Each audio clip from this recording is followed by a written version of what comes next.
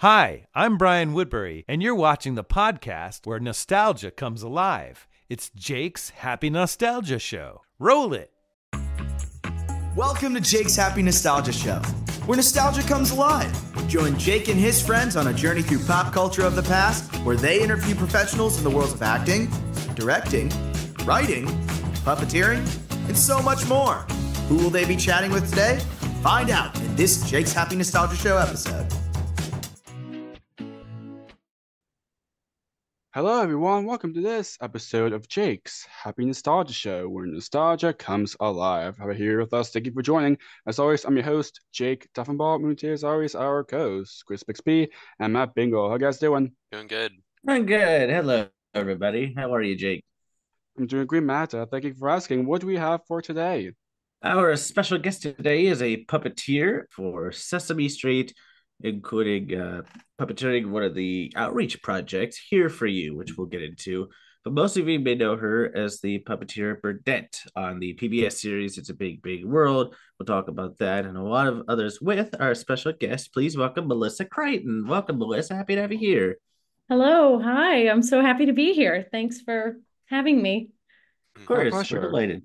We are delighted to have you here. So to kick this off, could you tell our audience a bit about yourself and what you do? Sure. So my name's Melissa Creighton, and I'm a puppeteer, a puppet artist, a producer, and a problem solver. So I've been in and around the New York area for over 20 years and freelancing, doing both performing, puppeteering jobs like what you said, Burdette, and then also building puppets, managing projects, puppet wrangling, working in both puppet theater and television, and everything in between. Nice. Nice. So what was your childhood like before working in puppetry? Good question. I grew up in Minnesota. I am one of 5 kids, so I'm from a big family, and I really enjoy being in big groups and chaotic environments. That's kind of how I grew up and where I thrive. So in a way, I feel like television production and theater production is kind of a perfect home for me because of kind of what I'm used to in groups.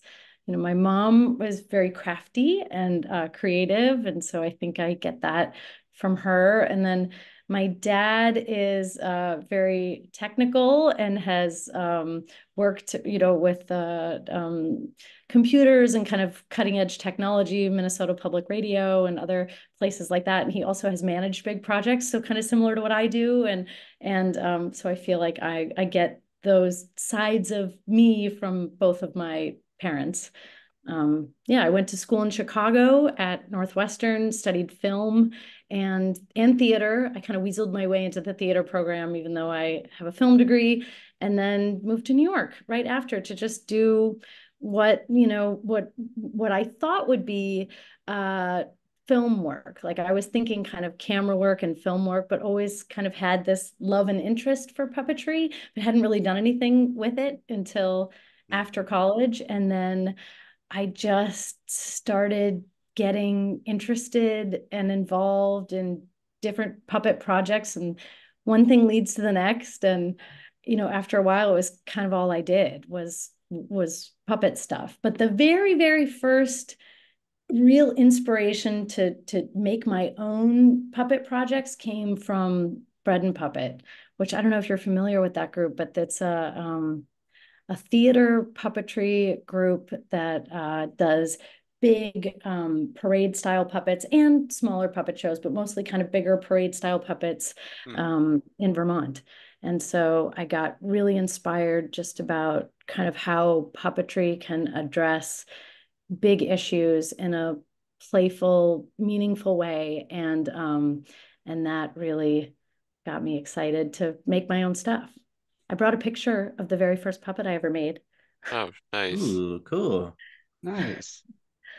Oh, that's cool. Oh, wow. that is cool. So Nice.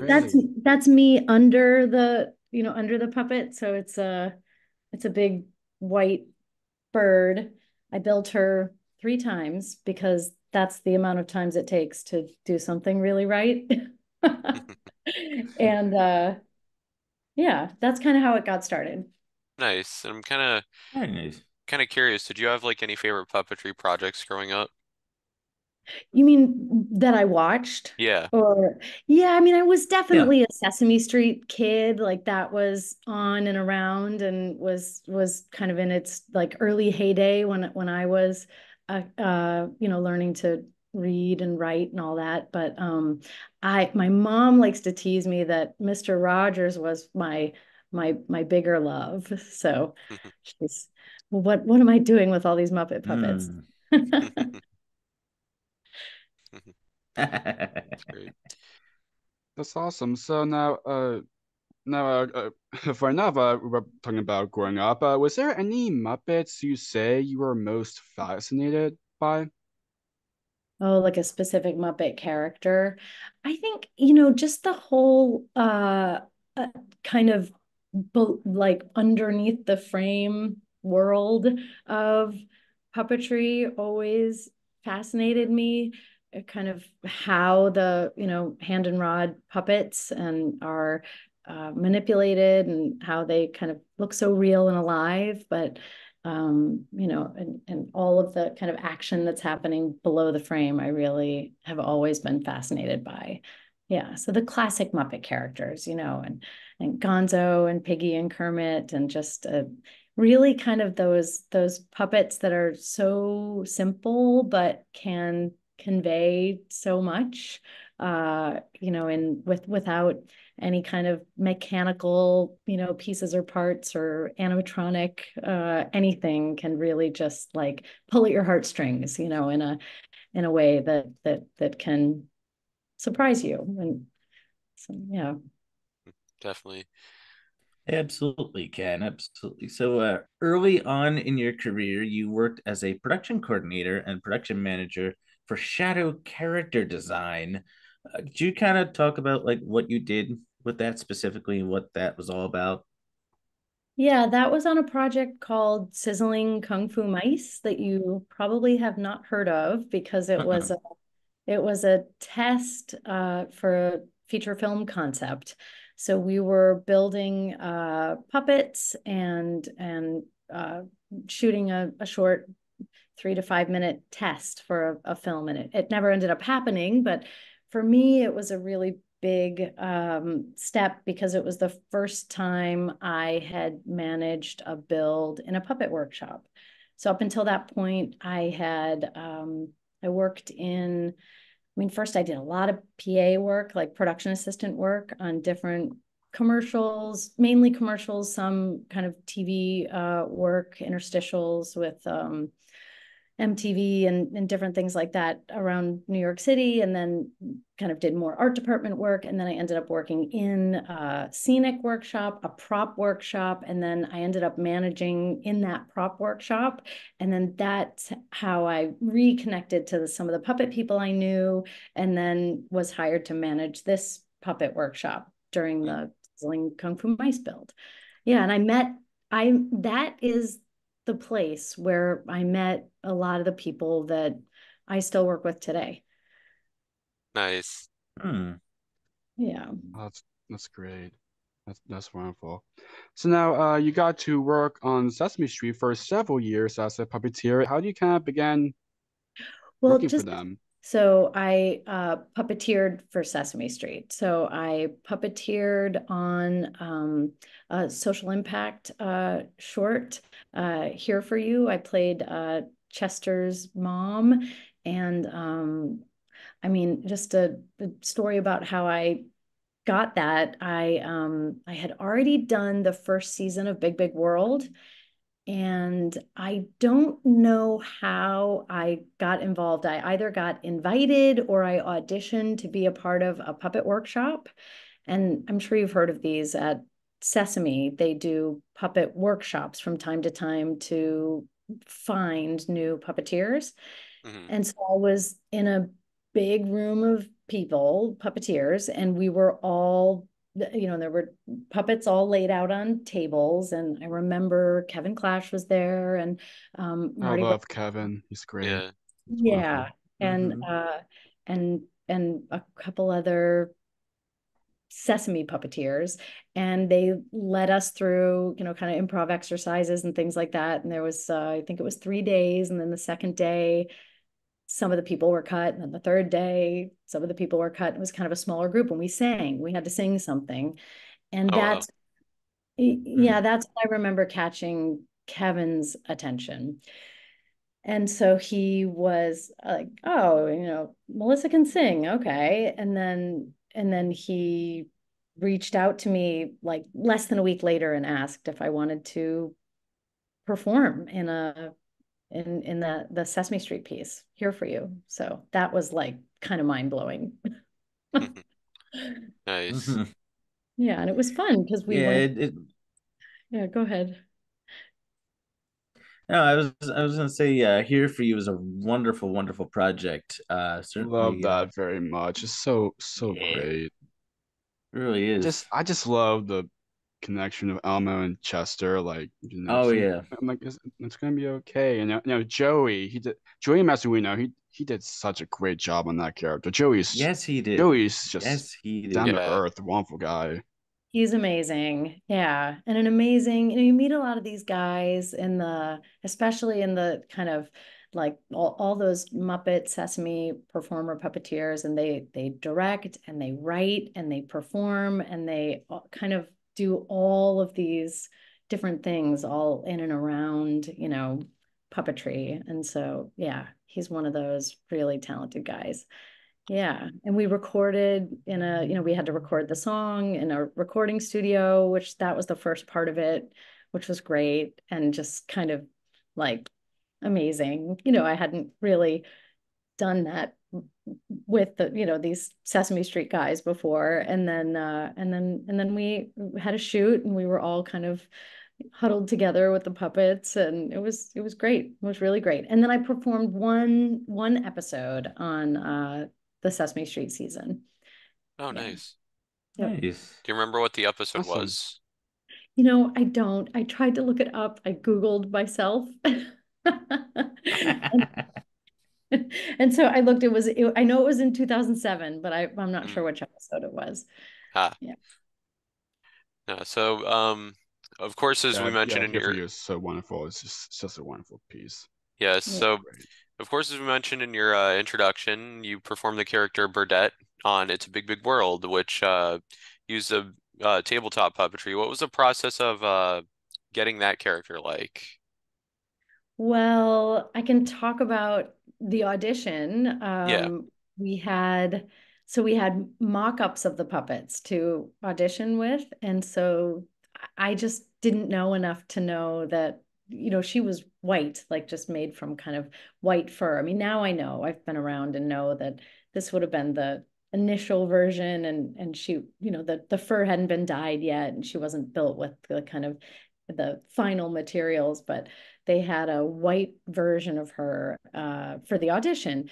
And I heard that there were auditions, and that's directed by Mitchell Kriegman, who is also the director for Kung Fu Mice. So I kind of knew him and just thought, oh, what the hell? I'm just going to ask if I can audition too. And somebody said okay, and I went in, and I've always felt really connected to birds, and of course this kind of hand puppet style of puppetry. And so I auditioned for a few different characters, but that was really the one that I felt was really me.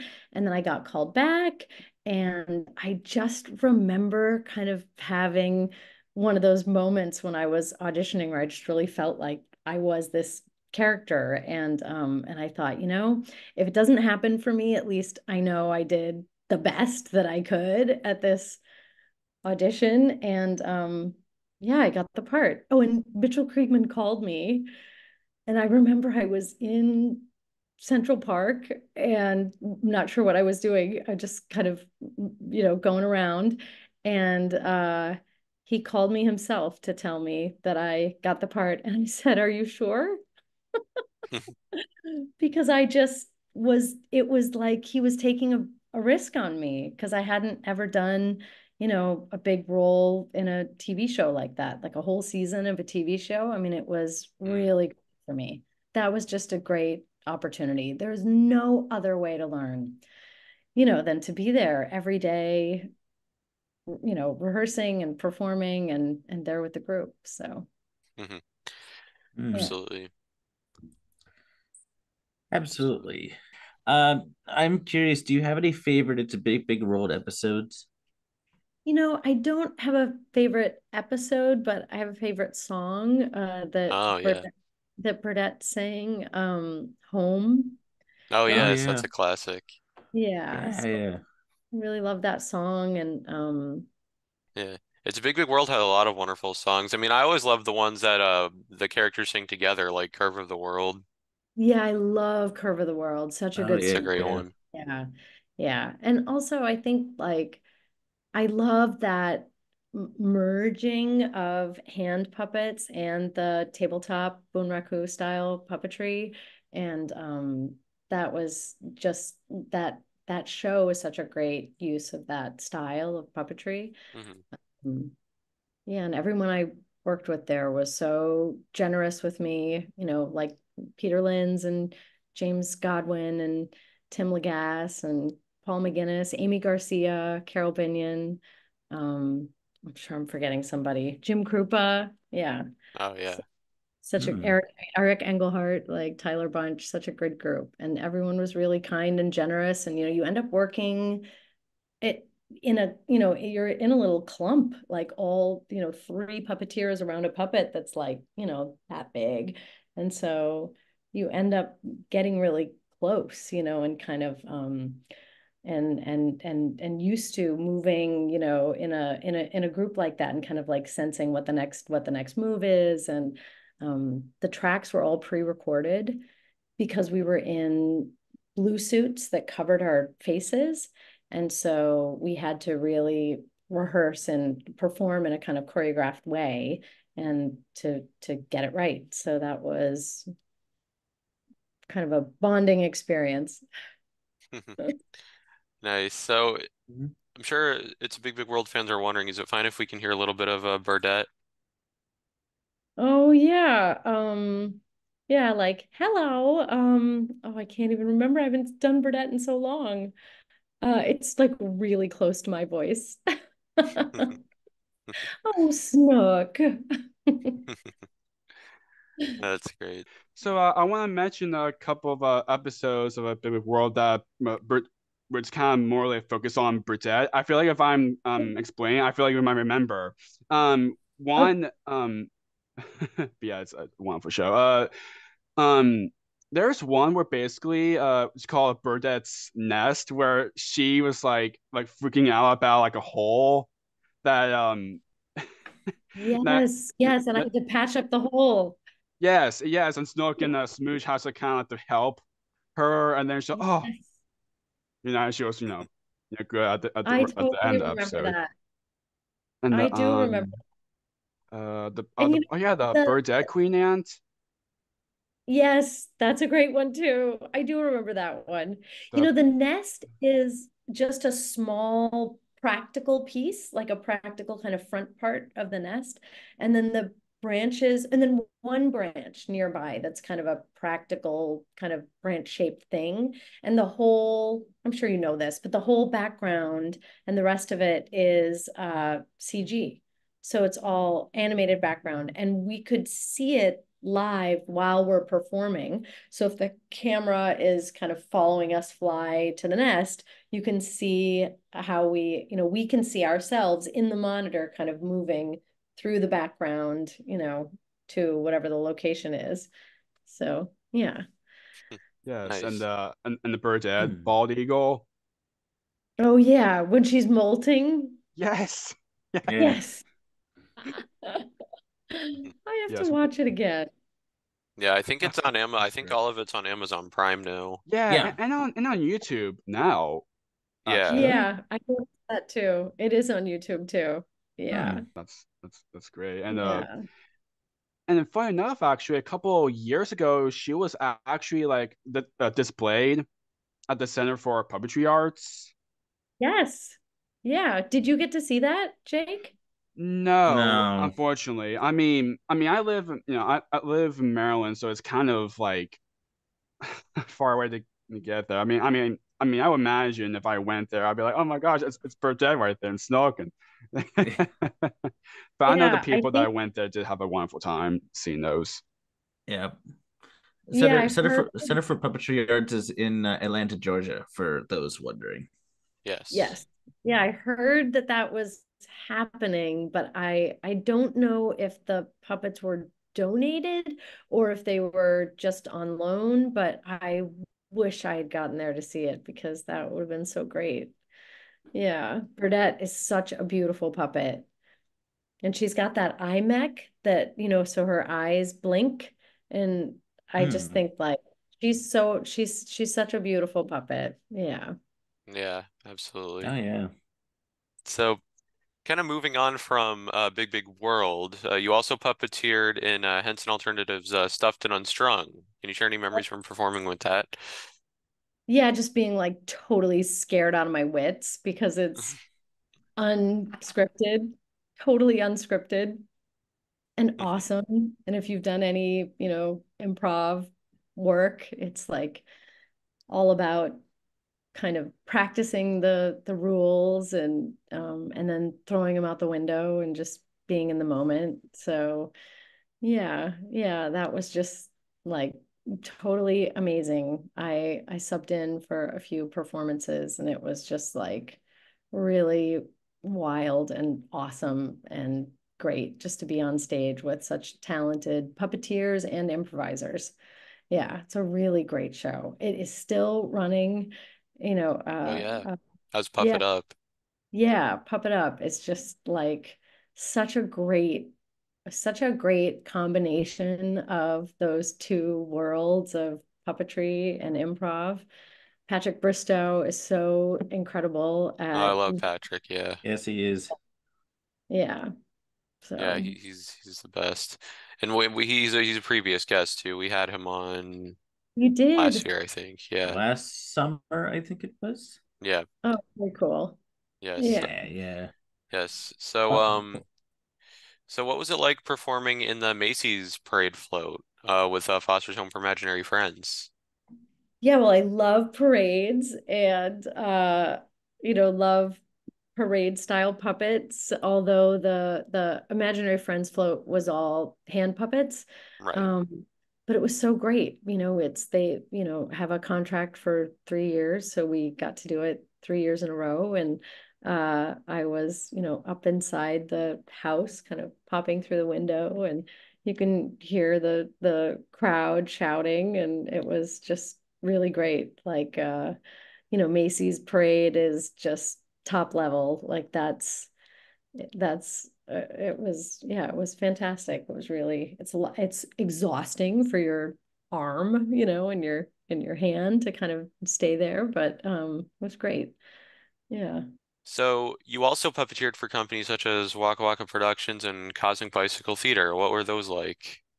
Well, Waka Waka is based in Norway and Brooklyn. Oh wow. And so I just loved their work and had seen one show and noticed that they were having auditions. And so I just thought, let me give this a try. I'm always just trying to kind of stretch myself and try something different and new but still connected to my passion for puppetry and theater, and television. And so I auditioned and got called back and got cast and was a part. Did you see Baby Universe? Have you seen that show? I don't think so. It no, I don't think so. No. it's fantastic. It's about, it's a puppet show and it's a kind of apocalyptic, comedy and it's we toured all around Norway and we toured to Cuba, and we were a part of the International Puppetry Festival in China. And I Ooh. just got to really explore the world. And yeah, it was really great. I did, hand puppetry and then also stilt walking. So I walk on stilts, and I've done that for a couple different shows, and this was one of them. I played a big sun character, like a big kind of angry red monster that uh walked on stilts and had Oh wow. my hand above my head, to manipulate his tiny little head. And yeah, it was really kind of life-changing. Yeah. Nice. Waka Waka is definitely a group to watch, to follow. They're in Chicago right now, performing as a part of the Chicago Puppetry Festival. Oh, nice. Yeah. Cool. And Cosmic Bicycle, I did not perform with Johnny. I built his set Oh for wow. one of his shows. Yeah. And Hmm. then I did perform with him. He did it was like a record release performance for Nora Jones, where it Oh was wow. it was a choreographed piece to her album, to the music of her album. Oh wow. and and I was a part of that. And yeah, I had my own puppet company, Egg Shaped Productions, and we created shows mostly for kids or family audiences, and performed in mostly with the Parks Department. So around New York City, in Madison Square Park, not always outdoor venues, some indoor venues too, but yeah, I did a lot of theater work that is kind of less easily found online. That part of my resume. And puppet slams, a lot of puppet slams too. So Nice. Hmm. yeah. I'm I'm curious about this record release though. When you said like was it the entire album you guys performed or just a couple songs or I think it was 7 songs. So but I'm not sure if that was the entire album. I'm pretty sure it was the whole album. Yeah. Hmm. oh wow. Hmm. Yeah. It was cool. It was a fun kind of, just like an oddball kind of New York City moment. Nice. Very nice. So moving on from your puppeteering work, what was it like building puppets for Avenue Q? Well, that was in Rick Lyons' shop. And Oh yeah, love Rick. Yes. yeah, yeah. And so we were building for, I believe it was the production, or a production that was happening in South America, and it was duplicating the puppets. And that was really when I found out it was happening, and I was managing projects at the time. I had not, that was before Big Big World, before performing with Sesame, and I just knew that I needed more puppet building experience, because I had built in scenic shops and in prop shops, but I hadn't really built in a puppet workshop. And I just wanted to see if I could get that experience too. And so, yeah, so he hired me, and I worked with just a lot of really talented people, and commuted to New Jersey every day. And Rick was rehearsing the show at the same time. So I remember he was we'd work in the mornings, and then he would get there in the afternoon and give us feedback on, what we were doing and what needed to be tweaked or adjusted, and kind of go from there. But yeah, it felt amazing, and, important to kind of be working on those characters that I just love. Avenue Q. I mean, the first time I saw it, I was giddy, like as if I had been involved in making it, which I hadn't, but I just felt like, wow, like this is my world on stage. So I've just really loved that show. It was great Uh, to be a part of it, just even a small way. Right, yeah. it's wonderful. Yeah. So you are also a puppet wrangler on several projects with the Muppets, including A Muppets Christmas Letters to Santa. What was that experience like?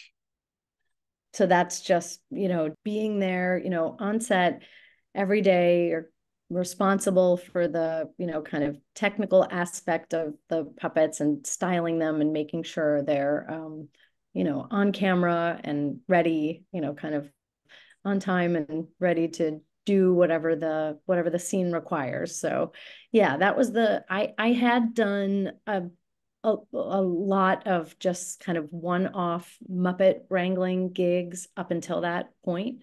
So mostly that's like a Today Show appearance with, Piggy and Kermit, or a short commercial shoot, like little things that were just a few days here and there.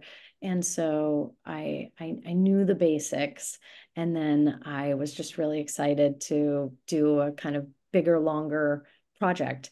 And so we were out at Steiner Studios in Brooklyn every day and just shooting. And that was like, what an education, to see all the great puppeteers and just be there kind of at the ready, watching the monitor and making sure the puppets are ready for every shot. So, and I worked with Stefan Rotendaro and Jane Gutnick and Peter McKinnon, and I just had a blast. It's a lot of work, long hours, but it was, there's no better way to learn, than to really like see all these people in action. Absolutely. So now, what was it like getting to wrangling for the Muppets 2011 and Muppets Most Wanted? Yeah, it was great. It was something I always wanted. I wanted to work on a movie, like on a longer project. I had up until that point worked on a lot of commercials and a lot of appearances with the Muppets, but I hadn't worked, and I worked on TV shows. Like at that point, I had worked on I think I had worked on Big Big World at that point. Yeah, yeah, yeah. Yeah, Because that's definitely. So when we 2010, that's when that show stopped. Yeah. And so, but I hadn't worked on a movie. So that was, I mean, it's made for TV movie, but it was my movie. So I felt really great, just being able to do something every day like that. You just get more experience that way, when you're doing something kind of day after day, like really in the slog, kind of, learning and making mistakes and, kind of figuring things out and seeing how the pros, like how the very best people do it. So both the wrangling part and the puppeteering, I loved seeing the performers. And I forgot to mention, I worked on Oobi. Do you know that show? Oh Oh yeah, Oobi? I yeah. love Oobi. Yeah. Yes. Ubi, Yeah, Such yes. a Tila Love wonderful that show. Yeah, show. Very unique and show too. Stephanie and Tyler. Yeah, such a weird show, like such an oddball kind of funky show, but such a great idea. And I worked on that as the set dresser. So I was in the art Oh, department okay. because I'd done a lot of kind of crafty makery work before that, like the building in a scenic shop, and then in a prop shop, and then later in a puppet shop. But I so when I that was the first puppet TV show I'd ever worked on, and I Hmm. was set dressing. So I was just on set with my tool belt and my matte spray and my whatever, my cart filled with whatever props were needed for the day. And it was just like an education, watching all these people work, who were really the best, like I said, Tim Lagasse and Stephanie DeBrujo and Tyler Bunch and yeah, Noel McNeil and I mean many more. So it was just like really Yeah. great to see all of them. Yeah. And that's when I really kind of started to understand how it all worked. When you see it in person like that, you really kind of get how it all how that style of puppetry works. Even without the puppets, like just the eyes on their hands like that. Nice. Yeah, certainly is a wonderful and very unique show. Which Yeah. which is so fun about it. It's fun and unique. Yeah. Uh, Do you know how many seasons that how many seasons of Oobi? Well, I Maybe think like it two, started maybe out like as around two, shorts. Well, actually, they were shorts first before it became a show, I think. maybe around like two Uh, seasons, maybe two two or three. yeah, I think it was 2 seasons, 2 or 3. Yeah. Yeah. Yeah, Not including the shorts. right. Uh, I think it was 2 seasons. I think it's Yeah. been a while since I've seen it. I think it was two. Uh, I think so. Yeah. You were also a part of the core team that launched the puppet design company Puppet Heap, which, for those who do not know, was founded by Paul Andreyko, who designed the Yes. characters for Bear in the Big Blue House.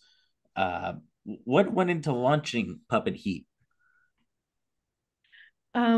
Yeah, love Paul and Draco. Like, what a talented guy, and so brave to just go off from working at the Henson workshop and then open his own puppet workshop.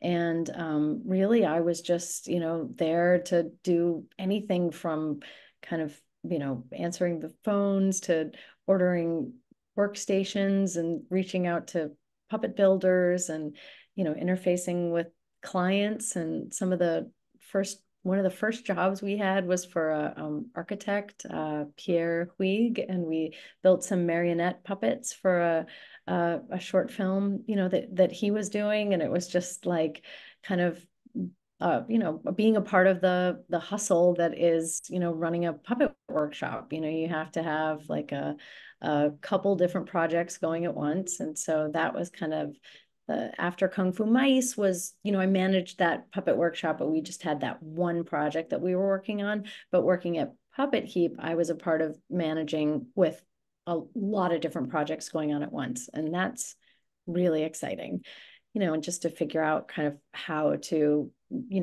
set up the workshop. I mean, I was doing everything from, not on my own, but I was kind of, Hmm. helping to get the spray booth permitted and, get the right people in to, build for the project and buy the right tools and then, update the client, make sure we meet our deadlines, and then kind of juggle that between a couple different projects. So it was really fun. It was a great place and fun to see it expand. We were in one room and then we expanded to one more and then to one more. And so, that's an exciting time to be there.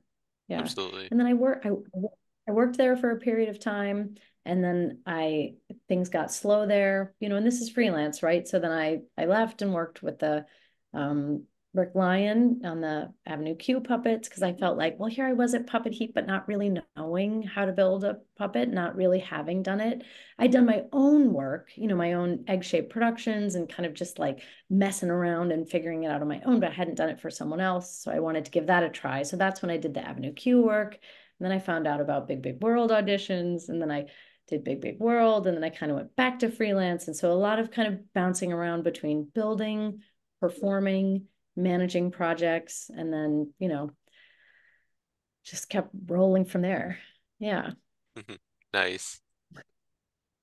So now, so recently you became a senior production manager for the Fraggle Rock revival series and the Emmy Award series as well. Fraggle Rock Back to Rock. What was that like?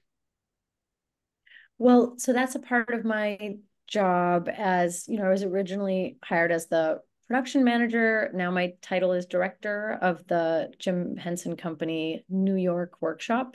And so that's all a part of my role here at the Jim Henson Company workshop. So I do really similar to what I did at Puppet Heap, but just with a new set of clients and some of the same people, like a lot of the same builders that would work at Puppet Heap also work at the Henson workshop. And so, yeah, it's just like that same thing, but maybe like turn the dial up a little, because we have very big workshop, big clients, big projects, big deadlines, and all kind of overlapping. And yeah, it's exciting. And it's like, some of the best people that have been doing this for a long time, and it's just really like a privilege to be with them and kind of be a part of the chaos, the kind of beautiful chaos that is making puppets. So it's all something, I always say like it's all kind of similar to what we've done before, but each project is totally new. So we're always kind of figuring out how to do something that isn't exactly like what we've done before, but that's how it should be, right? Like Yeah. we shouldn't do it should be challenging in a new way, but that's what makes it really hard too, but it makes it exciting. So yeah. Oh yeah. Johnny and Donna and Andy Hayward and Garza, they're such wonderful people. What they've done for the series, it's just For Fraggle, for Back to the Rock. Yeah. Yeah. Yeah. They're great. Yeah. So it's like love that show. So good. Yeah, Johnny's done yeah. a wonderful job taking on Gobo, and same with Donna, with Moki. They've done a wonderful job Yes. taking on those Wembley, characters. They have. you know. Yes, they have. Yeah, Wembley and Yeah. Wembley. So good. Of course, Yep. yes. Check out Back to the Rock on Apple TV Plus if you'd like to check it out. Beautiful show. So as we're getting close to wrapping up, can you share any projects you're currently working on? At least those you're allowed to talk about, that is. I don't have anything I'm allowed to talk about right now, but I do have something I didn't get a chance to talk about, which is that I collaborate with my husband on music videos. He's a musician, and he and I have created 2 music videos together, All This Joy and I Do, and a bunch of other kind of side projects, and a 10 episode kind of 10 webisodes, little web shorts, and that's something I'm really proud of, and you can find that stuff on YouTube. And I brought Martin, which is my little puppet from one of our videos. Have you seen these music videos? I have, yeah. Yeah. Martin. Hi. Hi. Oh, that's cool. Hello. That's really cool. Hi, Matt. Hi, Chris. Hi. Oh, that's great. That's great. Yeah. That's wonderful. Wow. So thanks. And then we've done so I've done built this puppet and other kind of puppet versions of us, and both of those videos have been featured in the Puppets on Film Festival at the Brooklyn Academy of Music. And then also not Martin, but the puppet versions of us are a part of a show that I developed called Love Me Not. And so this is before I worked at the Jim Henson Company. I had received a seed grant and a project grant from the Henson Foundation. And so I'm really proud of that work too. Oh, and I also made I brought another photo. Okay, cool. These mini versions of Martin. Nice. Oh, That's wow. great. So these are like little finger puppet versions of Martin. Oh my God, they're so little. Cute.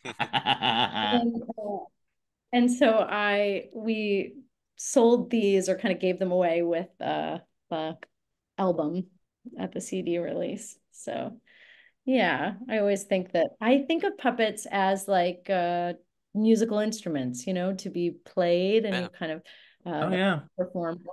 Puppeteer expresses themselves through the puppet, and so I just think like music and puppetry are such great partners. So yeah, that's wonderful. So to wrap this up, this podcast is called Jake's Happy Nostalgia Show. When you think of nostalgia, what do you think of, or in your own words, how do you define the word nostalgia? Oh, nostalgia is love for something in the past, and I feel like my love for this particular style of puppetry is like a kind of nostalgia, for simple things that can be kind of manipulated directly with your hands. And I love that kind of work, and I think that it's a little bit of a like lost craft in some ways. And so I think that, I've always really loved, being crafty and technical and working with my hands. And so I think that there's like a nostalgic part of me that loves this style of puppetry and that kind of work. And so, yeah. Nice. Great word to send on. Well, Melissa, thank you so much for taking the time to do this. This was a blast. Thank you. Yes, Yeah, it was yes, great. and It was thank so you. nice to meet you all. Thanks You for Yes, too. yes, you time and too. interest. Yes, Yeah. yes, you're great, and then thank you so much, for what you've done over the years and what you've done to be a part of our lives. Keep up the great work of what you're doing now. I cannot wait what's next in store. Thank you. Thanks so much. All right. Take care. Bye. Yes, Have a keep in good touch. Friday. Bye. Enjoy the Take rest of Weekend. your Melissa. day. See You ya. too. Bye. Bye-bye. Bye. Bye. And it's goodbye from us as well. We absolutely enjoyed our time with Melissa Creighton. Keep on the lookout for more wonderful interviews coming your way. And as always, what do we say, Jake? Keep nostalgia alive. Take care, everyone. See you next time. See ya. Bye. Bye. Bye. Thank you for tuning in to another wonderful Jake's Happy Nostalgia Show episode. Be sure to follow Jake and the Happy Nostalgia team on social media, check out our website, and stream the show wherever you find your favorite podcasts. And as always, remember to keep nostalgia alive. Bye-bye.